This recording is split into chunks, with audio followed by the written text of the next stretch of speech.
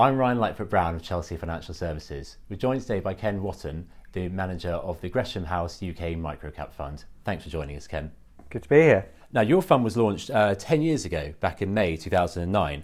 What have been the highs and the lows in terms of stocks in that 10-year period? I think it's been a pretty eventful 10 years, to be honest, with the fund being launched in the sort of immediate aftermath of the financial crisis. There were still sort of concerns about UK and US banks. We then went into a period of austerity. We've had the European banking crisis and sovereign debt crisis, and more recently Trump and Brexit. So it's been a pretty interesting time to be investing.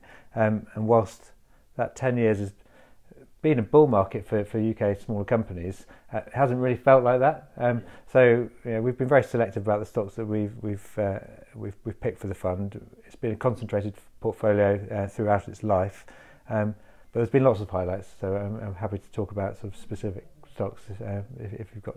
Yeah, if there's any sort of stock that you'd like to highlight as one of your best ideas. I mean, a real highlight, which kind of just reflects the length, the duration of the fund, is a company called Next 15 Communications, which is a digital marketing agency, and it's a company that we invested in right at the beginning of the fund's life in 2009. And over the period that the fund has been around, that stock has appreciated almost tenfold in value. So it's been a really successful investment for us. And what the company does is focus marketing services, but on technology clients. So its client roster is a who's who of big tech companies like Facebook, Oracle, Google, Microsoft, etc. And just to give you a sense of how long the fund's been around, Facebook was a very new customer of Next 15 when we first invested. At the time, Facebook's revenues were about $200 million. And I checked the other day, and their forecast revenues for 2019 are $70 billion. So that perhaps Facebook would be a better investment, but Next 15's done us very well. Wow. Now, as your sort of fund name suggests, you invest in the UK's sort of smallest companies, but prepared to hold them as they grow.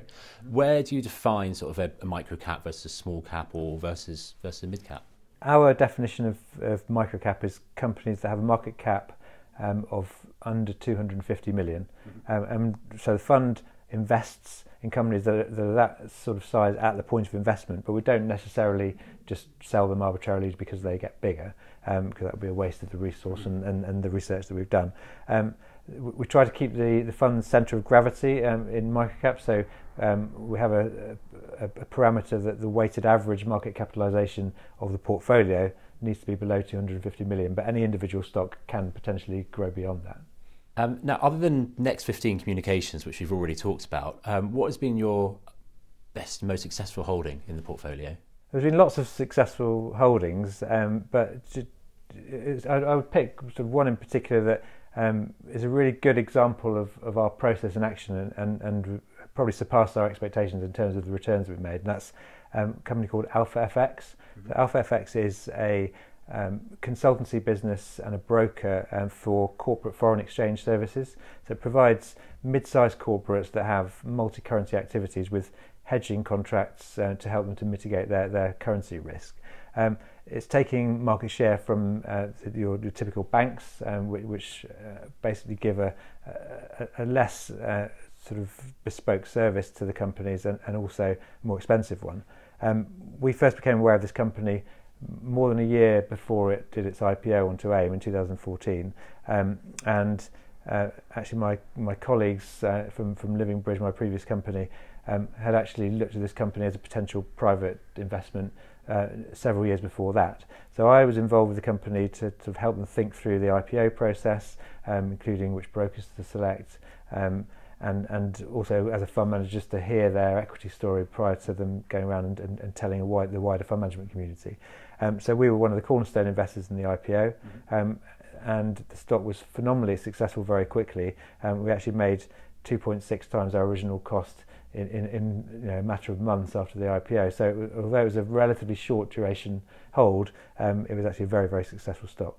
Now, you mentioned you invest in the AIM market. Can you just explain to us what the AIM market is, and some of the misconceptions about it being a bit riskier? The AIM index is the junior market of the London Stock Exchange, and by junior that means typically smaller companies, maybe less well developed, or companies with a shorter track record. And it's a market where the regulatory oversight and some of the costs of being listed are less onerous for a small company than the main market. It's a market which is full of really interesting UK growth companies, which is the area where we focus.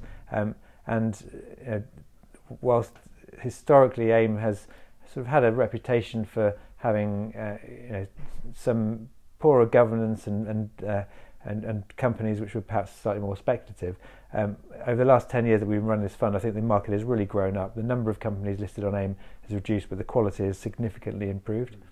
You only invest in quite a few sectors, those where you have the most expertise. These are sort of technology, telecommunications, consumer products, business services, healthcare and education. How has this specialism come about, and has that changed at all over the past decade? The sectors that we focus on haven't really changed much over the last decade. The reason why we focus on those particular sectors are largely because those are areas where big external factors are not the main determinant of whether an investment is successful or not. So we avoid sectors like mining and oil and gas, real estate, where some big external factors like the oil price or whatever can be the making or breaking of your stock. We're trying to find companies where the management team and the successful execution of their strategy is the key kind of area of whether or not a stock is successful for us or not. Those sectors that you mentioned, that makes up roughly 80% of the UK economy, so this is a lot of companies still, but they're ones which are typically asset light and service sector orientated, and they're businesses where we think the management team could make a real difference. Well, Ken, that's been really interesting. Thank you very much for joining us. Okay, thank you. And for more information on the Gresham House UK Microcap Fund, please visit chelseafs.co.uk.